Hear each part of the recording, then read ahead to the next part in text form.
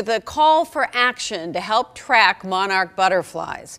Their numbers are at an all-time low, but today a challenge was launched to help them bounce back.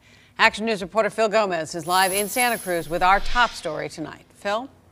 Aaron, here on the Central Coast, people are being asked to report sightings of monarch butterflies. The data collected will give much needed insight into the butterflies. And if you see a monarch outside, take a picture, and there is an incentive for you to do so. If you see a monarch butterfly outside, all you have to do is take a picture.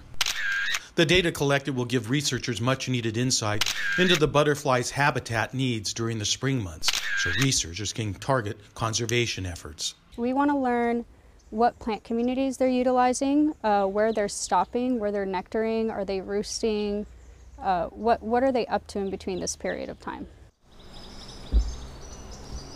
Monarch butterflies spend the winter in groves of trees, like here at the Natural Bridges State Park Monarch Butterfly Preserve. They recently held a migration festival, but there are plenty of empty tree branches where the monarchs are usually spotted. This year we saw them leave Natural Bridges itself in December with the first winter storms that came in. And they're still hanging out at Lighthouse Field State Beach, although not as many. And that's why schools and other visitors come here, so they can look up into the trees for the monarchs.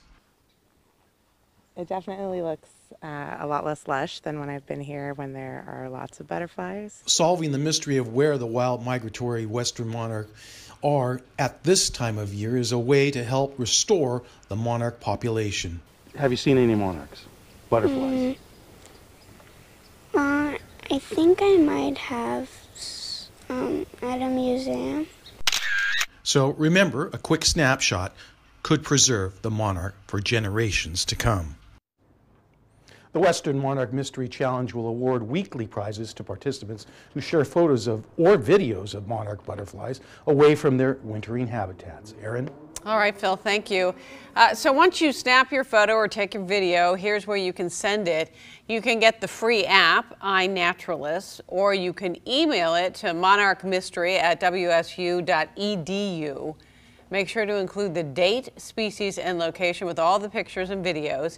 And if you do any of this, you will automatically be entered to win a weekly prize.